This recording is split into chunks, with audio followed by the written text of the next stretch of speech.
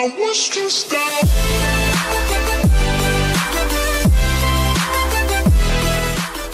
Hi friends, if you like this video, please subscribe my channel and share this video. So this video I am going to explain what is connection pooling example. In last video also I have explained what is connection pooling, and also I write one example here. You can see friends, I will get the connection through the driver manager dot get connection.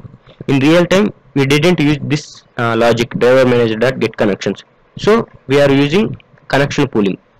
So once you can check this example, I have one array. Once I click this, once I click, I will get all the student details. So I have two records. So better to use break tag. So I will write break tag. In real time, we didn't use driver manager dot get connections. Why means in last video also I have explained. So now we get the connection through the data source object reference. So here I will write break tag, not here, get double. So how we'll get the data source object and how we'll use means I will explain. Here I will write break tag.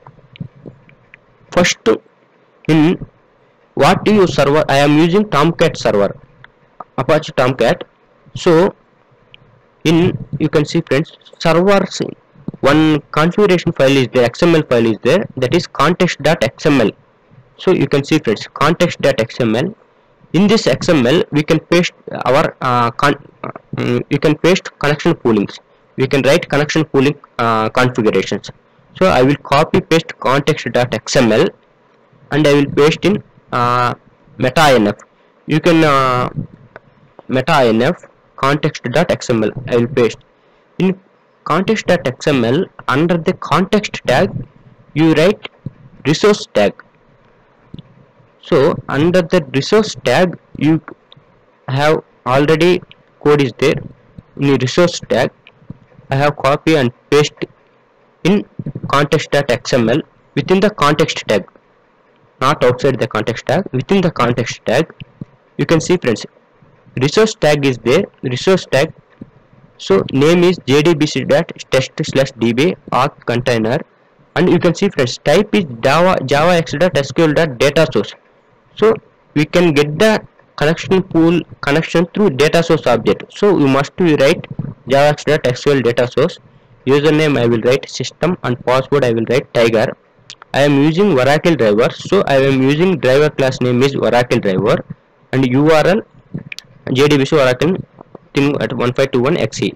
So another one, you can write many of configuration, maximum ideal, maximum active, minimum active, all this write in resource tag. I will write maximum to minimum 2. Last video I have explained what this maximum videos, all these ways you can check this my last video. So how will get this connection in our servlets or any Hibernate or Spring anywhere? So first you must create a context object. Why means if we are using Java naming directory, first we must create the context object. So context is a interface, so we write implementation of this context. So context is the initial context, is the implementation of the context. So I will write initial context. So context initial context equal to new initial context, and this initial context, one function is there, that is lookup function. This lookup function will bind it the all the data source objects. So here you can see friends, new initial context. One second friends, here new one function class is there, that is initial context. So one second, one initial context is there.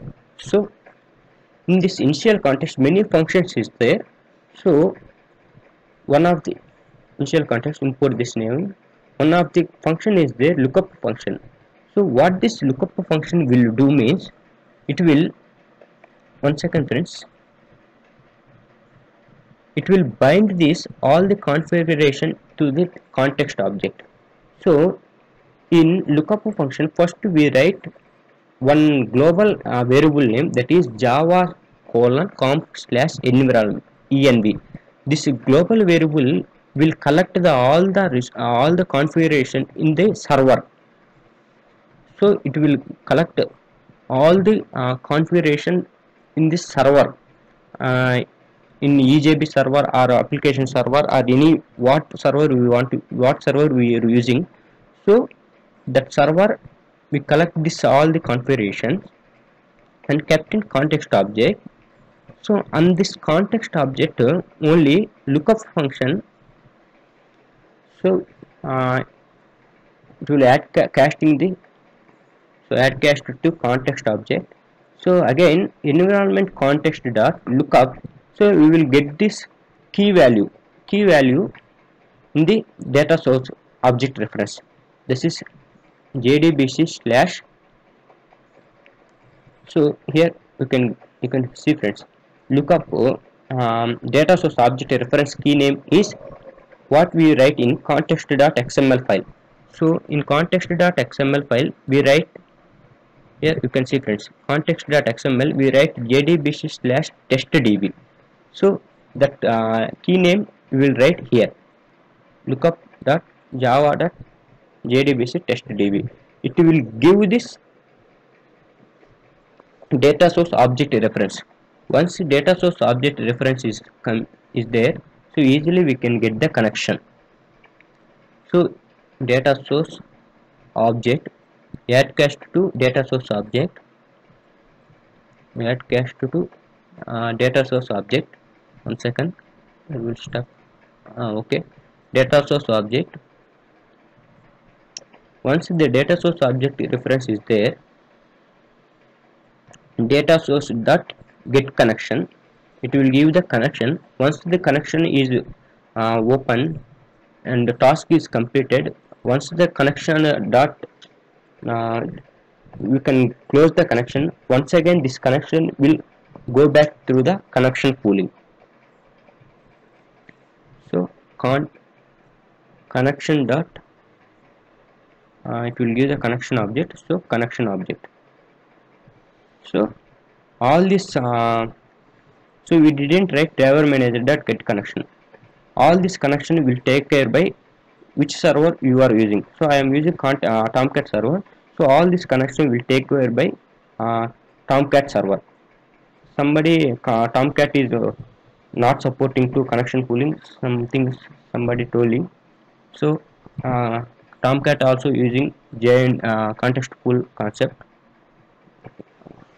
So once you can see friends, I will write this key name, that is data source object reference key name. We write jdbc testdb and we will write lookup function. First to create the context object, and context object first we can look up java environment variables, that is global variables name, and then look up the data source object reference, and then data source object reference we can get the connection. I think you have clarity on this video. You can clarity of this what is connection pooling, and also next video I will explain how to use connection pooling in Hibernate also. Once you can clean the project and click the connection and click the run the project, run on server, next and finish. So you can click to get the connection details.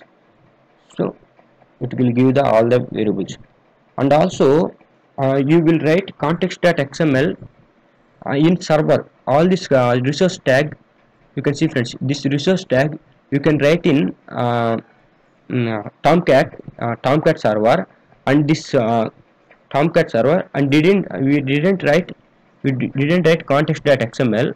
So simply you can we can create the var file this project and deploy to in web server.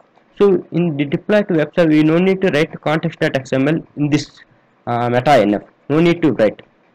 So create the var file this project and deploy into the server tomcat, and this tomcat context.xml we write this resource values. So we have explained. So in next video I will explain. Okay, next video. Thank you.